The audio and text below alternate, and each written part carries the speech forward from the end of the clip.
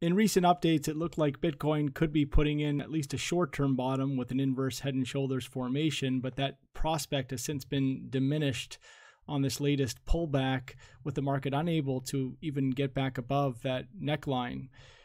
And when we look at the bigger picture, this leaves the possibility for a bearish continuation now ahead of a continuation of declines to fresh multi-month lows.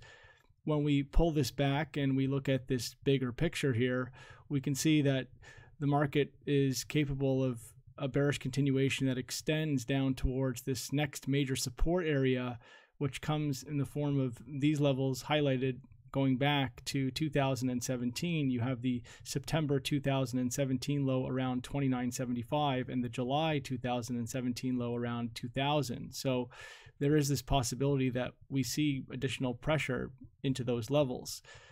At a minimum, if the market wants to see some pressure alleviated and for the market to start to push back to the top side, even on a short-term basis, we need to get back above 44.80.